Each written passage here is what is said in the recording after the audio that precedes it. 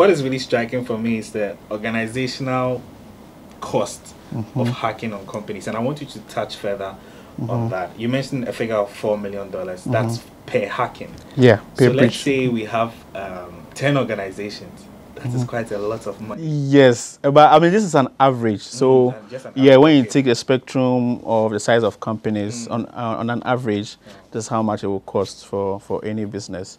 But sometimes even beyond the monetary aspects, things like your company credibility. So if let's say somebody you operate an e-commerce platform.